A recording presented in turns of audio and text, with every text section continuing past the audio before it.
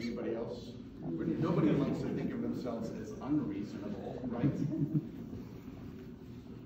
But my kids seem to challenge my idea of what is reasonable or rational, since they aren't, right? I mean, for example, Wesley wants his first car to be a Lamborghini. And so he is very dedicated to raising a couple of $100,000 in the next few years by just watering flowers for people.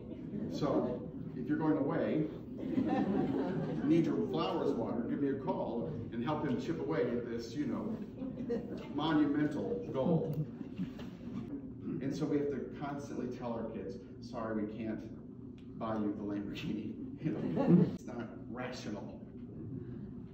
Now Wesley's taken, though, to countering my reason when he asks for something that is maybe within our ability to afford it, but we're not going to, you know? So I'll say, sorry, buddy, or he doesn't say buddy, he says bro. Everybody is bro.